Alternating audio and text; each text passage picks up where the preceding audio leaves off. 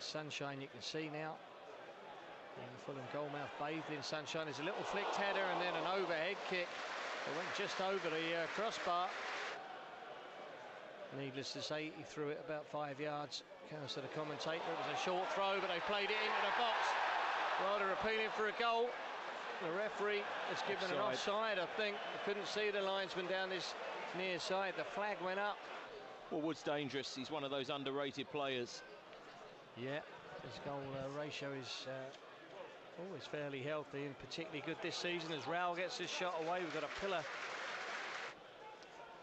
Yeah, I mean, they bought an awful lot of players, but here's Iwobi for Fulham. Finds Anthony Robinson. Well, Andreas goes down inside the box.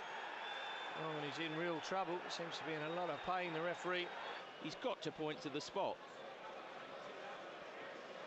Yeah, because to be fair, there's a push in the back anyway that you could possibly deem a foul. Well, he's given it.